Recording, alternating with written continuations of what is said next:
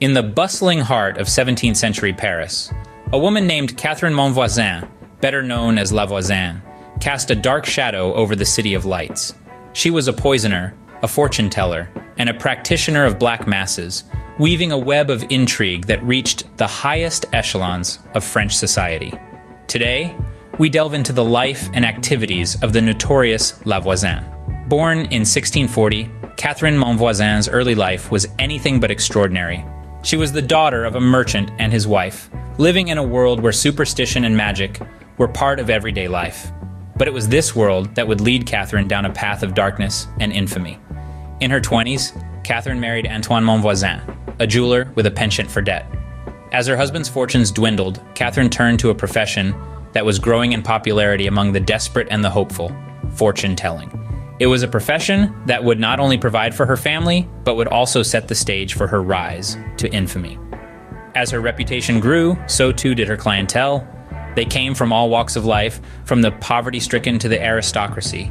For some, she read palms and predicted futures. For others, she concocted love potions and aphrodisiacs. But for a select few, she offered something far more sinister: poison. La Voisin's business was flourishing, but it took a dark turn when she began to perform black masses. These were rituals designed to invoke the devil himself, often involving the sacrifice of newborns. It was rumored that these masses were held for some of the most influential people in France, including members of the royal court. In the late 1670s, the whispers of La Voisin's nefarious activities reached the ears of King Louis XIV, who ordered an investigation into these allegations. What followed was a series of arrests and trials known as the Affair of the Poisons, which exposed a network of poisoners and black magic practitioners operating in Paris. In February of 1680, after a trial that lasted several months, La Voisin was found guilty of witchcraft and poisoning. She was burned at the stake, her ashes scattered to the winds, a grim end to a life shrouded in darkness and mystery. The tale of La Voisin is a fascinating glimpse into the underbelly of 17th century French society. From humble beginnings, she rose to become one of the most infamous figures of her time, her name synonymous with poison, witchcraft, and black masses.